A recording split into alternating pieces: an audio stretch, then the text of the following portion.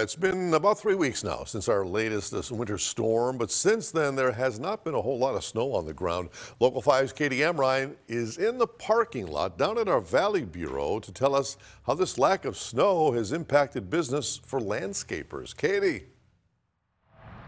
Yes, Tom, another winter storm could not come faster for landscapers who rely on plowing to keep their business going during the winter season.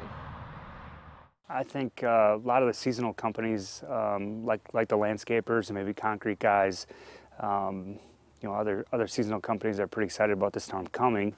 We definitely depend on that a lot for our winter income. For Lowney's Landscaping Center in Appleton, snow plays a big role in their business during the winter season. We always like the revenue when it snows. A little bit challenging with the guys not getting the hours that they need to pay their bills. We can't open back up in landscapes, so we kind of just sit idle. About 3 weeks ago, when Northeast Wisconsin was hit with a winter storm, business was booming for Lowney's workers who were in need of a job. Now, with another storm coming, the company will have 50 to 60 people staffed, with more than a dozen drivers on call. It definitely has a positive impact for us. The guys know it's coming. We notify them all, so they're on call.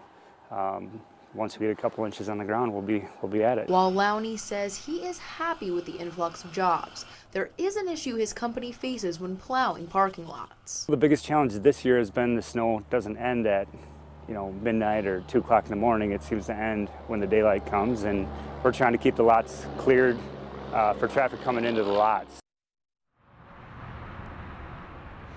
And despite those challenges, Lowney says the blades will be down and the salt trucks will be ready for whatever the weather brings.